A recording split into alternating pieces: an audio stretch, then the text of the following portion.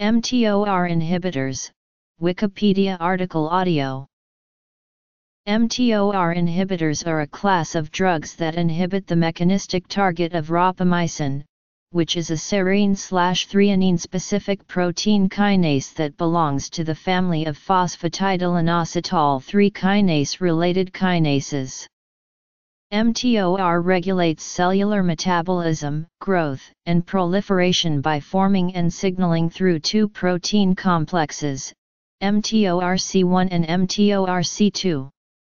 The most established mTOR inhibitors are so-called rapalogs, which have shown tumor responses in clinical trials against various tumor types. History: protein kinases and their inhibitors. mTOR signaling pathway.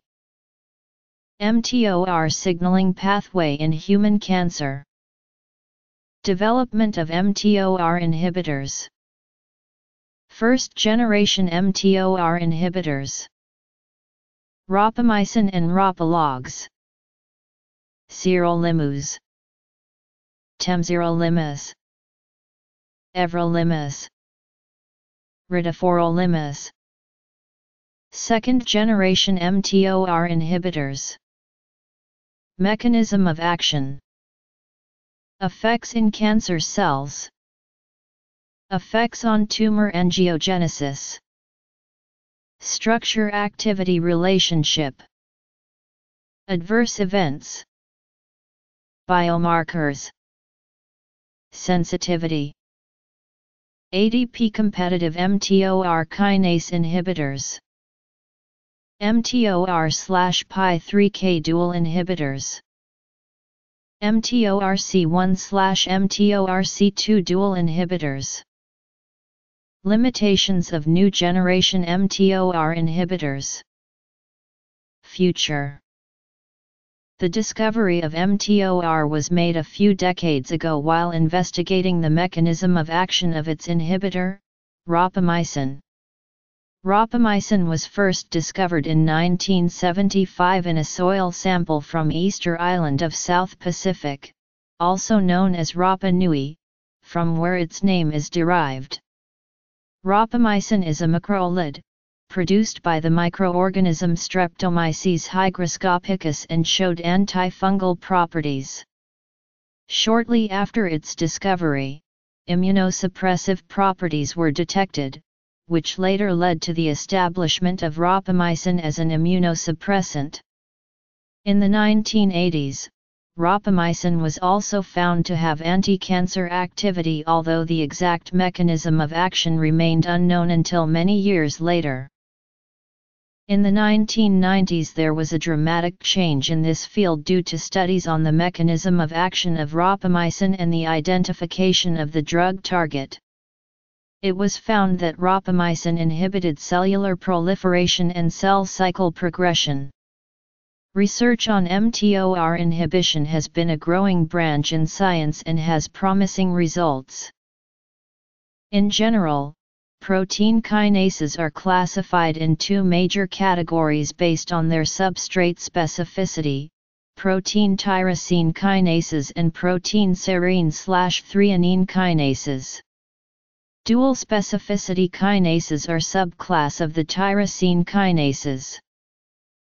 mTOR is a kinase within the family of phosphatidylinositol 3 kinase-related kinases, which is a family of serine/threonine protein kinases, with a sequence similarity to the family of lipid kinases, PI3Ks. These kinases have different biological functions, but are all large proteins with common domain structure. PIKKs have 4 domains at the protein level, which distinguish them from other protein kinases. From the N-terminus to the C-terminus, these domains are named FRAP-ATM-TRAP, the kinase domain, the PIKK regulatory domain, and the FAT C-terminal. The FAT domain, consisting of 4 alpha helices, is N-terminal to KD, but that part is referred to as the FKBP12 rapamycin binding domain, which binds the FKBP12 rapamycin complex. The fat domain consists of repeats, referred to as heat. Specific protein activators regulate the PIKK kinases, but binding of them to the kinase complex causes a conformational change that increases substrate access to the kinase domain. Protein kinases have become popular drug targets. They have been targeted for the discovery and design of small molecule inhibitors and biologics as potential therapeutic agents. Small molecule inhibitors of protein kinases generally prevent either phosphorylation of protein substrates or autophosphorylation of the kinase itself. It appears that growth factors, amino acids, ADP, and oxygen levels regulate mTOR signaling. Several downstream pathways that regulate cell cycle progression, translation, initiation, transcriptional stress responses, protein stability, and survival of cells are signaling through mTOR. The serine/threonine kinase mTOR is a downstream effector of the PI3K/AKT pathway, and forms two distinct multi-protein complexes, mTORC1 and mTORC2. These two complexes have a separate network of protein partners, feedback loops, substrates, and regulators. mTORC1 consists of mTOR and two positive regulatory subunits, Raptor and mammalian LST8, and two negative regulators, proline-rich AKT substrate 40 and Deptor. mTORC2 consists of mTOR, MLST8, MSIN1, Proter, Richter, and Deptor. mTORC1 is sensitive to rapamycin, but mTORC2 is considered to be resistant and is generally insensitive to nutrients and energy signals. mTORC2 is activated by growth factors, phosphorylates PKC-alpha, AKT, and paxillin, and regulates the activity of the small GT-PASE, RAC, and Rho related to cell survival, migration and regulation of the actin cytoskeleton. The mTORC1 signaling cascade is activated by phosphorylated AKT and results in phosphorylation of S6K1 and 4EBP1, which lead to mRNA translation. Many human tumors occur because of dysregulation of mTOR signaling, and can confer higher susceptibility to inhibitors of mTOR. Deregulations of multiple elements of the mTOR pathway, like PI3K amplification/mutation, PTEN loss of function, AKT overexpression, and S6K1, 4EBP1, and EIF4E overexpression have been related to many types of cancers. Therefore, mTOR is an interesting therapeutic target for treating multiple cancers, both the mTOR inhibitors themselves or in combination with inhibitors of other pathways. Upstream, PI3K/AKT signaling is deregulated through a variety of mechanisms, including overexpression or activation of growth factor receptors, such as HER2 and IGFR, mutations in PI3K and mutations/amplifications of AKT. Tumor suppressor phosphatase and tensin homolog deleted on chromosome 10 is a negative regulator of PI3K signaling. In many cancers, the PTEN expression is decreased and may be downregulated through several mechanisms, including mutations, loss of heterozygosity, methylation, and protein instability. Downstream, the mTOR effectors S6 kinase 1, eukaryotic initiation factor 4E binding protein 1 and eukaryotic initiation factor 4E are related to cellular transformation. S6K1 is a key regulator of cell growth and also phosphorylates other important targets. Both EIF4E and S6K1 are included in cellular transformation, and their overexpression has been linked to poor cancer prognosis. Since the discovery of mTOR, much research has been done on the subject, using rapamycin and rapalogs to understand its biological functions. The clinical results from targeting this pathway were not as straightforward as thought at first. Those results have changed the course of clinical research in this field. Initially, rapamycin was developed as an antifungal drug against Candida albicans, Aspergillus fumigatus, and Cryptococcus neoformans. Few years later, its immunosuppressive properties were detected. Later studies led to the establishment of rapamycin as a major immunosuppressant against transplant rejection, along with cyclosporin A. By using rapamycin in combination with cyclosporin A, it enhanced the rejection prevention in renal transplantation. Therefore, it was possible to use lower doses of cyclosporin, which minimized toxicity of the drug. In the 1980s, rapamycin was evaluated by the Developmental Therapeutic Branch of the National Cancer Institute. It was discovered that rapamycin had an anti-cancer activity and was a non-cytotoxic agent with cytostatic activity against several human cancer types. However, due to unfavorable pharmacokinetic properties, the development of mTOR inhibitors for the treatment of cancer was not successful at that time. Since then, rapamycin has also shown to be effective for preventing coronary artery restenosis and for the treatment of neurodegenerative diseases. The development of rapamycin as an anti-cancer agent began again in the 1990s with the discovery of temsirolimus. This was a novel soluble rapamycin derivative that had a favorable toxicological profile in animals. More rapamycin derivatives with improved pharmacokinetics and reduced immunosuppressive effects have since then been developed for the treatment of cancer. These rapalogs include temsirolimus, everolimus, and ridaforolimus, which are being evaluated in cancer clinical trials. Rapamycin analogues have similar therapeutic effects as rapamycin. However, they have improved hydrophilicity and can be used for oral and intravenous administration. In 2012, National Cancer Institute listed more than 200 clinical trials testing the anti-cancer activity of rapalogs both as monotherapy or as a part of combination therapy for many cancer types.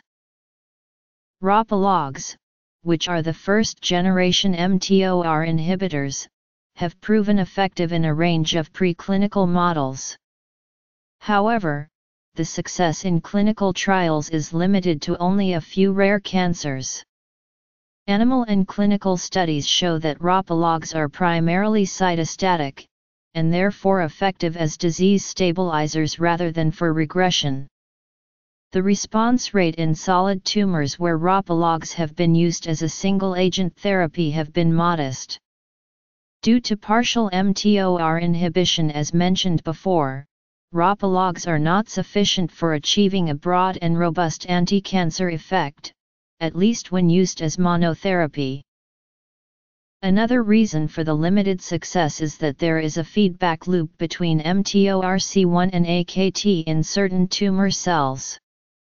It seems that mTORC1 inhibition by rapalogs fails to repress a negative feedback loop that results in phosphorylation and activation of AKT. These limitations have led to the development of the second generation of mTOR inhibitors. Rapamycin and rapalogs are small molecule inhibitors, which have been evaluated as anti-cancer agents. The rapalogs have more favorable pharmacokinetic profile compared to rapamycin, the parent drug, despite the same binding sites for mTOR and FKBP1/2. The natural antibiotic, rapamycin, or sirolimus, a cytostatic agent, has been used in combination therapy with corticosteroids and cyclosporin in patients who received kidney transplantation to prevent organ rejection both in the US and Europe, due to its unsatisfying pharmacokinetic properties. In 2003, the U.S. Food and Drug Administration approved sirolimus-eluting coronary stents, which are used in patients with narrowing of coronary arteries, or so-called atherosclerosis. Recently, rapamycin has shown effective in the inhibition of growth of several human cancers and murine cell lines. Rapamycin is the main mTOR inhibitor, but daforolimus, everolimus, and temsirolimus are the newly developed rapamycin analogues. The rapamycin analog temsirolimus is also a non-cytotoxic agent which delays tumor proliferation. Temsirolimus is prodrug of rapamycin. It is approved by the U.S. Food and Drug Administration and the European Medicines Agency for the treatment of renal cell carcinoma. Temsirolimus has higher water solubility than rapamycin and is therefore administered by intravenous injection. It was approved in May 30, 2007, by FDA for the treatment of advanced RCC. Everolimus is the second novel rapamycin analog. From March 30, 2009 to May 5, 2011, the U.S. FDA approved everolimus for the treatment of advanced renal cell carcinoma after failure of treatment with sunitinib or sorafenib, subependymal giant cell astrocytoma associated with tuberous sclerosis, and progressive neuroendocrine tumors of pancreatic origin. In July and August 2012, 2 new indications were approved, for advanced hormone receptor-positive, HER2-negative breast cancer in combination with exemestane, and pediatric and adult patients with SEGA. In 2009 and 2011, it was also approved throughout the European Union for advanced breast cancer, pancreatic neuroendocrine tumors, advanced renal cell carcinoma, and SEGA in patients with tuberous sclerosis.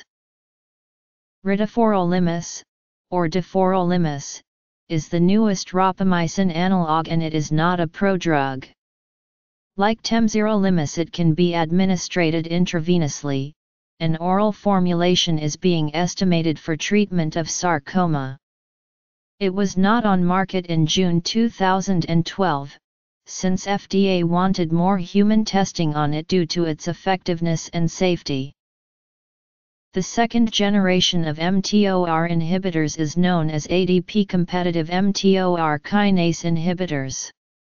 mTORC1/mTORC2 dual inhibitors are designed to compete with ADP in the catalytic site of mTOR. They inhibit all of the kinase-dependent functions of mTORC1 and mTORC2 and therefore, block the feedback activation of PI3K/AKT signaling, unlike rapalogs that only target mTORC1. These types of inhibitors have been developed and several of them are being tested in clinical trials. Like rapalogs, they decrease protein translation, attenuate cell cycle progression, and inhibit angiogenesis in many cancer cell lines and also in human cancer. In fact, they have been proven to be more potent than rapalogs. Theoretically, the most important advantages of these mTOR inhibitors is the considerable decrease of AKT phosphorylation on mTORC2 blockade and in addition to a better inhibition on mTORC1. However, some drawbacks exist. Even though these compounds have been effective in rapamycin-insensitive cell lines, they have only shown limited success in KRAS-driven tumors. This suggests that combinational therapy may be necessary for the treatment of these cancers. Another drawback is also their potential toxicity.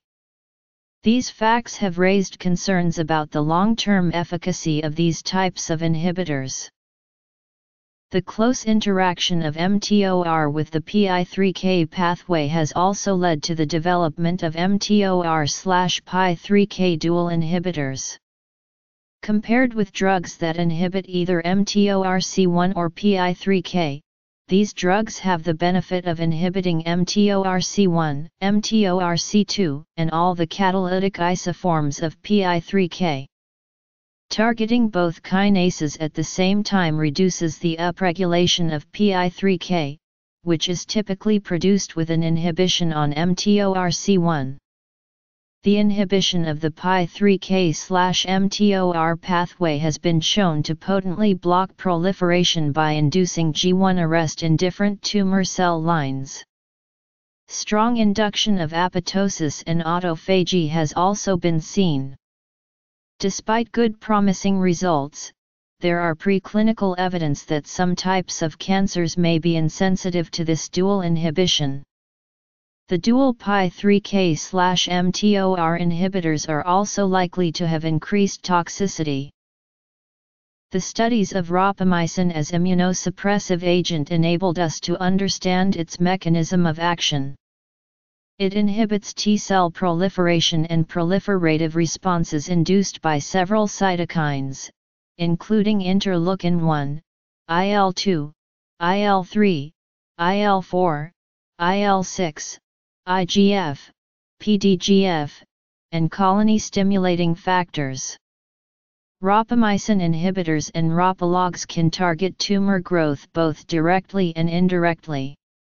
Direct impact of them on cancer cells depend on the concentration of the drug and certain cellular characteristics.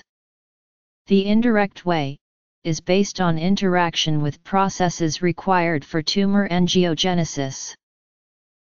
Rapamycin and rapalogs cross-link the immunophilin FK506 binding protein, tacrolimus, or FKBP12, through its methoxy group. The rapamycin FKBP12 complex interferes with FRB domain of mTOR. Molecular interaction between FKBP12, mTOR, and rapamycin can last for about 3 days. The inhibition of mTOR blocks the binding of the accessory protein raptor to mTOR, but that is necessary for downstream phosphorylation of S6K1 and 4-EBP1. As a consequence, S6K1 dephosphorylates, which reduces protein synthesis and decreases cell motility and size. Rapamycin induces dephosphorylation of 4-EBP1 as well, resulting in an increase in P27 and a decrease in cyclin D1 expression. That leads to late blockage of G1/S cell cycle. Rapamycin has shown to induce cancer cell death by stimulating autophagy or apoptosis, but the molecular mechanism of apoptosis in cancer cells has not yet been fully resolved. One suggestion of the relation between mTOR inhibition and apoptosis might be through the downstream target S6K1, which can phosphorylate BAD, a pro-apoptotic molecule, on SER136. That reaction breaks the binding of BAD to BCL-XL and BCL2, a mitochondrial death inhibitors, resulting in inactivation of BAD and decreased cell survival. Rapamycin has also shown to induce P53-independent apoptosis in certain types of cancer. Tumor angiogenesis rely on interactions between endothelial vascular growth factors which can all activate the PI3K/AKT/mTOR in endothelial cells, pericytes, or cancer cells. Example of these growth factors are angiopoietin-1, ANG2, basic fibroblast growth factor, Ephrin B2, vascular endothelial growth factor, and members of the tumor growth factor beta superfamily.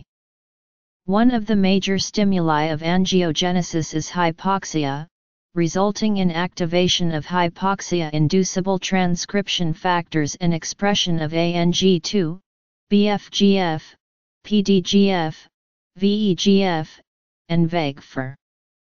Inhibition of HIF1 alpha translation by preventing PDGF/PDGFR and VEGF/VEGFR can result from mTOR inhibition.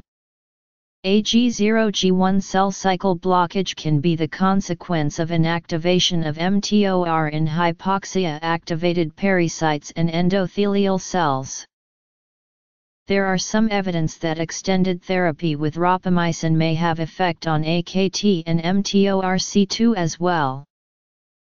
The pipecolate region of rapamycin structure seems necessary for rapamycin binding to FKBP12. This step is required for further binding of rapamycin to the mTOR kinase, which is the key enzyme in many biological actions of rapamycin. The high affinity of rapamycin binding to FKBP12 is explained by number of hydrogen bonds through two different hydrophobic binding pockets, and this has been revealed by X-ray crystal structure of the compound bound to the protein. The structural characteristics common to temsirolimus and sirolimus, the pipecollic acid, tricarbonyl region from C13-C15, and lactone functionalities play the key role in binding groups with the FKBP12. The most important hydrogen bonds are the lactone carbonyl oxygen at C21 to the backbone NH of ILE56, amide carbonyl at C15 to the phenolic group on the side chain of TYR82, and the hydroxyl proton at the hemiketyl carbon, C13, to the side chain of AsP37. Structural changes to the rapamycin structure can affect binding to mTOR. This could include both direct and indirect binding as a part of binding to FKBP12. Interaction of the FKBP12 rapamycin complex with mTOR corresponds with conformational flexibility of the effector domain of rapamycin. This domain consists of molecular regions that make hydrophobic interactions with the FKB domain and triene region from C1-C6, methoxy group at C7, and methyl groups at C33, C27, and C25. All changes of the macrolide ring can have unpredictable effects on binding and therefore, make determination of SAR for rapalogs problematic. Rapamycin contains no functional groups that ionize in the pH range 1 to 10 and therefore, are rather insoluble in water. Despite its effectiveness in preclinical cancer models, its poor solubility in water, stability, and the long half-life elimination made its parenteral use difficult, but the development of soluble rapamycin analogues vanquished various barriers. Nonetheless, the rapamycin analogues that have been approved for human use are modified at C43 hydroxyl group and show improvement in pharmacokinetic parameters as well as drug properties, for example solubility. Rapamycin and temsirolimus have similar chemical structures and bind to FKBP12, though their mechanism of action differs. Temsirolimus is a dihydroxymetyl propionic acid ester of rapamycin, and its first derivative. Therefore, it is more water-soluble, and due to its water solubility it can be given by intravenous formulation. Everolimus has O2 hydroxyethyl chain substitution and diforolimus has a phosphine oxide substitution at position C43 in the lactone ring of rapamycin. Diforolimus has C43 secondary alcohol moiety of the cyclohexyl group of rapamycin that was substituted with phosphonate and phosphonate groups, preventing the high affinity binding to mTOR and FKBP. Computational modeling studies helped the synthesis of the compound. Treatment with mTOR inhibitors can be complicated by adverse events. The most frequently occurring adverse events are stomatitis, rash, anemia, fatigue, hyperglycemia/hypertriglyceridemia, decreased appetite, nausea, and diarrhea. Additionally, Interstitial lung disease is an adverse event of particular importance. mTOR-induced ILD often is asymptomatic or mild symptomatic, but can be very severe as well. Even fatalities have been described. Careful diagnosis and treatment therefore is essential. Recently, a new diagnostic and therapeutic management approach has been proposed. Identification of predictive biomarkers of efficacy for tumor types that are sensitive to mTOR inhibitors remains a major issue. Possible predictive biomarkers for tumor response to mTOR inhibitors, as have been described in glioblastoma, breast, and prostate cancer cells, may be the differential expression of mTOR pathway proteins, PTEN, AKT, and S6. Thus, this data is based on preclinical assays, based on in vitro cultured tumor cell lines, which suggest that the effects of mTOR inhibitors may be more pronounced in cancers displaying loss of PTEN functions or PIK3CA mutations. However, the use of PTEN, PIK3CA mutations, and AKT phosphostatus for predicting rapalog sensitivity has not been fully validated in clinic. To date, attempts to identify biomarkers of rapalog response have been unsuccessful. Clinical and translational data suggest that sensitive tumor types, with adequate parameters and functional apoptosis pathways, might not need high doses of mTOR inhibitors to trigger apoptosis.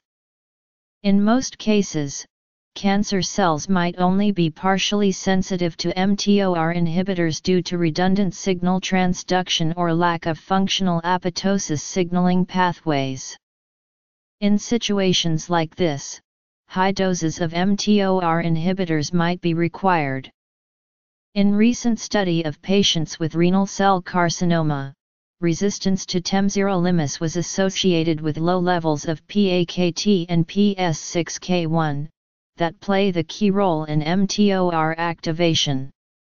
These data strongly suggests number of tumors with an activated PI3K/AKT/mTOR signaling pathway that does not respond to mTOR inhibitors.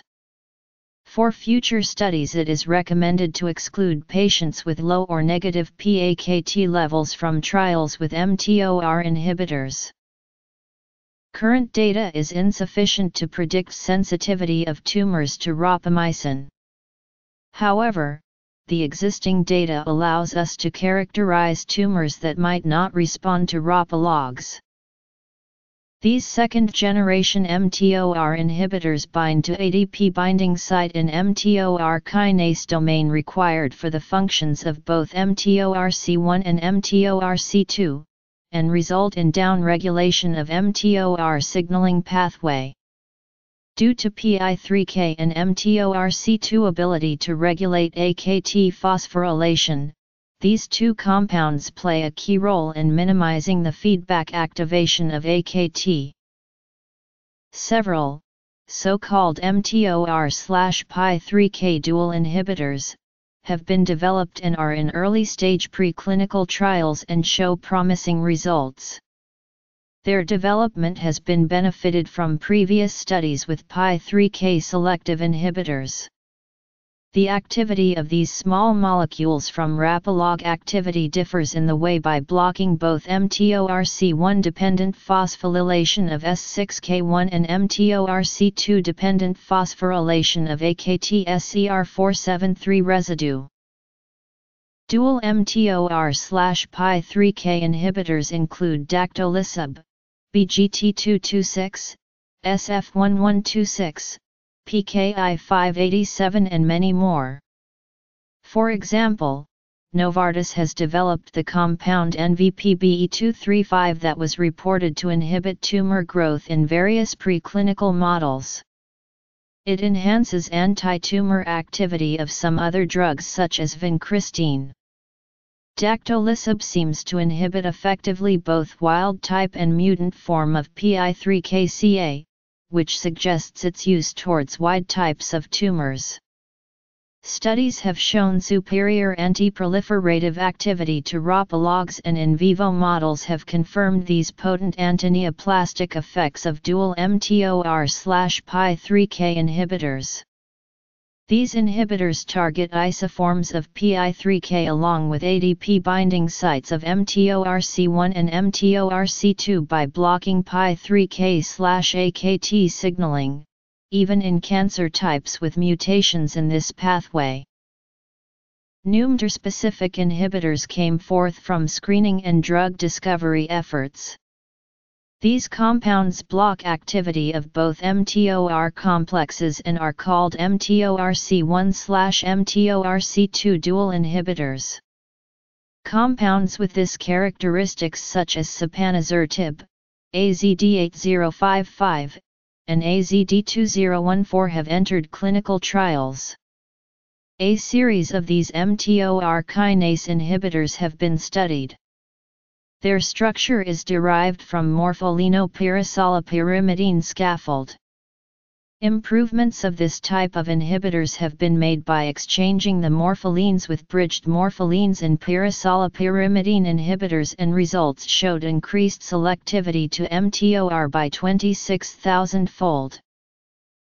Although the new generation of mTOR inhibitors hold great promise for anti-cancer therapy and are rapidly moving into clinical trials, there are many important issues that determine their success in the clinic. First of all, predictable biomarkers for benefit of these inhibitors are not available. It appears that genetic determinants predispose cancer cells to be sensitive or resistant to these compounds.